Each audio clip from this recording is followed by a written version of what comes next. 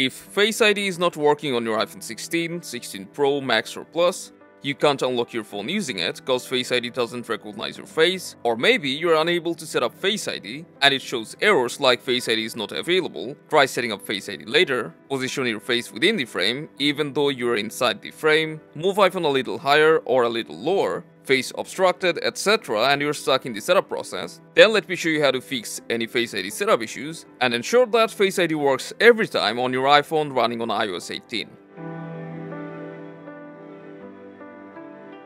Before starting the troubleshooting, make sure that the Face ID sensor is not too dirty. Just give it a quick wipe. And also ensure that you have the latest iOS update installed. If Face ID is still causing issues, then open Settings and go to Face ID and Passcode.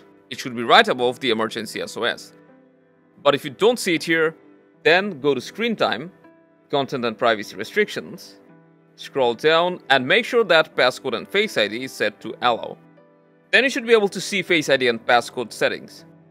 So open it, and first of all make sure that all of these settings are turned on so that you can use Face ID when it's available. After that, if you scroll down, you'll see an option to set up Face ID with a mask. So if you frequently wear a mask and you're unable to use Face ID, then make sure to enable this option. And after that, of course, you'll need to set up Face ID again. After the setup is complete, you'll be able to use Face ID with a mask on. But if Face ID still won't work, then you can try hitting Reset Face ID, which will remove the Face ID, set it up once again.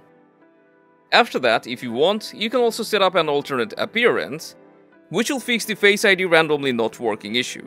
If you're still having issues, and in case you wear a heavily tinted sunglasses or contact lenses, then you can scroll a bit down to Attention, and turn off Require Attention for Face ID. But note that this will come with some security risk, so you can try turning it off and see if it fixes your problem. After going through all these settings, just give your iPhone a restart and Face ID should start working. But in case for some of you, if the problem persists, then you can either go to General,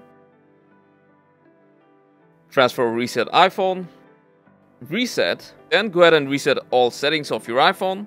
But if you do this, all of your Wi-Fi passwords, Bluetooth devices, Apple Pay cards, etc. will be reset. So if you don't want to do that, then you can get the Apple Support app from the App Store, open it, go to your iPhone, scroll down to Support topic, expand More, then select Face ID. Now you can go ahead and contact Apple Support by either messaging them or calling them. After that, hopefully you'll get your issue resolved. Make sure to let us know how it went and subscribe to our channel for more.